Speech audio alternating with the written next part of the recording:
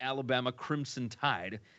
Very rarely have Nick Saban and the Tide been doubted the way that they have been heading into the 2023 season. And the biggest reason may be the fact that the public does not trust the quarterback situation. I don't know that I necessarily blame them. Win total sitting at 10.5 for this team. To go over is plus 140. To go under is minus 170. Odds to win the SEC West, minus 105. Odds to win the conference, plus 300. And then, of course, you got the odds to make the playoff at plus 135. Odds to win the national title, they are second behind Georgia at plus 600. Parker, not a lot of returning production for this team. They're number 114 adjusted returning production, but 3 of the last 4 recruiting classes in Tuscaloosa have been top 10 highest rated classes of all time, which leads us to the age-old question. How important is the quarterback in modern college football for a team that's built like this? Like, other than quarterback, the Tide have very few question marks as far as talent, position groups, et cetera, go. There's 2 new coordinators. You got OC Tommy Rees. You got the defense coordinator Kevin Steele. You know, Rees from Notre Dame, Steele from Miami. There's been more than a few hints that Bama's planning to get back to, I believe, what was dubbed joyless murder ball by Dallas Turner at SEC Media Days. Parker, tell me what you're seeing here. What are we looking for from Alabama? Yeah, is Nick Saban trying to turn back the clock to the mid 2000s, saying screw it? Look, we're just gonna be better than everybody else. We're gonna dominate, and it doesn't matter who's playing quarterback there. They just saw Georgia do it for 2 straight years, right? Frapple and McGee can be back there tossing tutties, and it'll be fine, right? Like, I don't know what you want out of that, but yeah, overwhelming talent advantage. I think that obviously, again, that 2020, like, they beat Georgia in 2021. They could have beaten them again.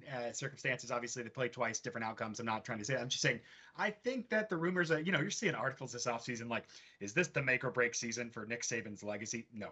It continues to be the case that Nick Saban is underrated. I think that, yes, Aaron, wonderful point. Absolutely. Why am I not taking plus money for Nick Saban to win the conference? Why am I not doing that? There's zero reason not to make that bet. For plus 300 here. I think they're going to be talented, more talented than everyone else. You get Tommy Rees coming to Nick Saban's school for kids who can't coach good. The offense or the defensive side of things, I think Pete Golding really needed a change of scenery. I think that's going to work out well for them. Still kind of wild that Kevin Steele is there. That just seems odd in the grand legacy of college football. But again, the returning production doesn't matter as much because they do have the talent and they do have the development. I think that they are on the whole underrated as a program. And yeah, it might take a little bit of time for them to gel, but that's not going to affect their SEC conference schedule at all. They're going to be able to hit the ground running, even if Texas is a little bit of a bump in the road. So Alabama, Nick Saban plus money to win the SEC. I don't know what else the conversation needs to be. Kyle, talk to me about Bama. Texas, LSU, Tennessee all come to Tuscaloosa this year. The road slate at Mississippi State, at Texas A&M, at Kentucky, and at Auburn. As the guys in the chat mentioned, Aaron Rod brought in, he said, is there actually value on some championship odds with Saban's bunch down in T-Town? You're getting up at 10.5. They've lost 2 regular season games 2 times since 2010. That's it. So tell me what you're seeing here, Kyle. Well, I want to know who wants to bet under 10.5 at minus 170. I mean, minus 170 on a Nick Saban coach team, and you're taking under. That I just don't understand that bet at all. Alabama, I remember the meme that came out of David Pollock saying when Nick Saban was sitting right by there that Georgia has become the dominant team in college football, and then he gets the death stare from Nick Saban. We know that Saban's a winner. He's done this year after year. Yes, the quarterback is not great, but we've seen Alabama win championships without great quarterbacks many, many times. To me, Alabama doesn't have a bunch of glaring weaknesses. The offensive line is a bit inexperienced. They have a lot of tough games, but most of them are home.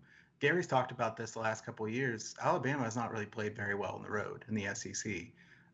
Their games on the road in the SEC are about as friendly as they could be. They're going to have tough games, certainly.